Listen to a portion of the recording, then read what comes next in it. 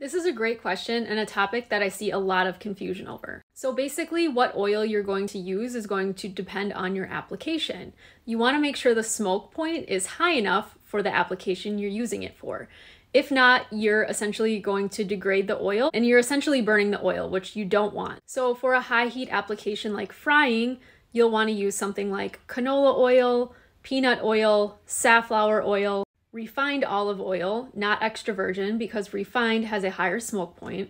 Some other options would be safflower oil, avocado oil, or vegetable oil, which is typically just soybean oil. Obviously, what you choose is going to depend on your taste preferences as well. If you want a more neutral oil, I would go with canola or soybean. If you like the flavor of something like peanut oil and you're not allergic, obviously, you could use that too.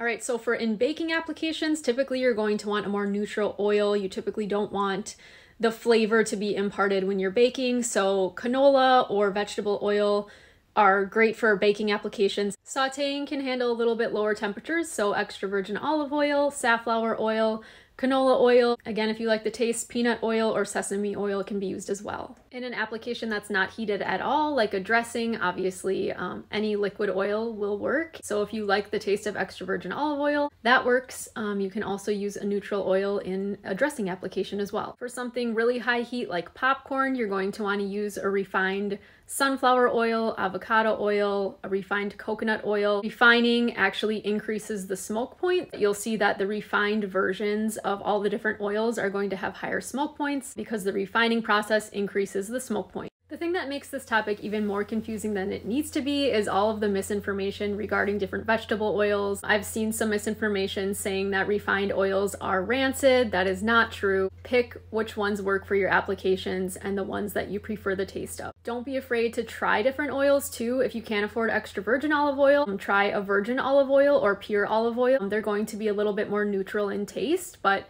they could work for you and they're less expensive. You also don't have to stick to one or two different oils. You can try different ones out. You can have a few different ones in your cabinet for different applications and different dishes.